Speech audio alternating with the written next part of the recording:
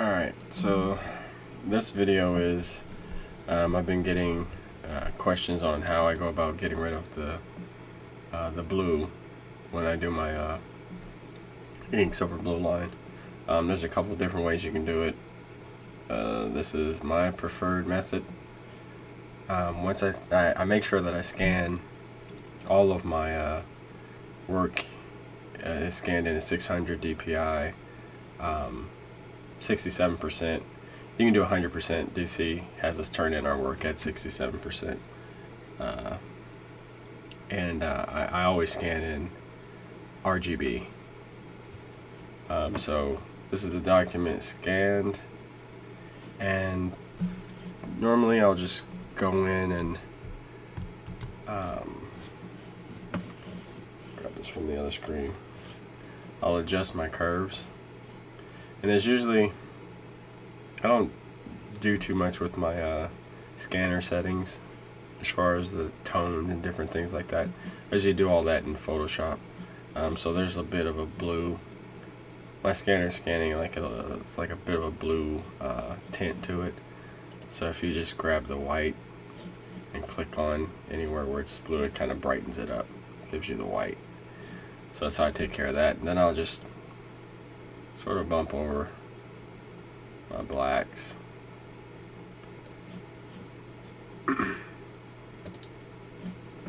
And it's not usually the final. I'm just kind of getting it to where I want to be at comfortably for right now. So this is just for the purpose of showing you how to get rid of the blue. I just simply zoom in. This is a good area because it's a solid chunk of blue. And I use my wand tool and I select, and it's selecting all of that blue stuff, all the blue lines information. And then from there, over here where you have your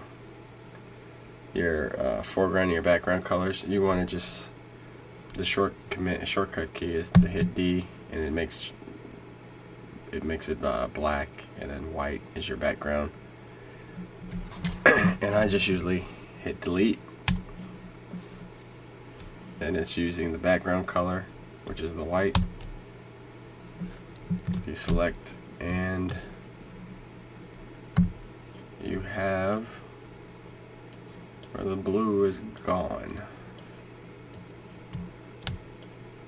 And from there, actually, you know what? I'm going to show you what's kind of going on. We'll do this.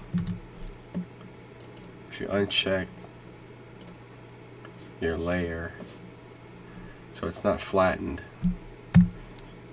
you'll kind of get an idea of what's going on. See the checkers in the background is the sort of the background where it's just basically shows you what was deleted. You can see all the little information's gone, even up through here. So flattens it, gets it back to white. So your blue is gone. It's still in RGB. So from here, I select the blue channel, and just to make sure that I hit grayscale, because you're gonna have to convert it anyway. So you might as well just go ahead and take the next step and get rid of the blue from the blue channel. So that's it. That's the simplest way to get rid of your blue. Alright.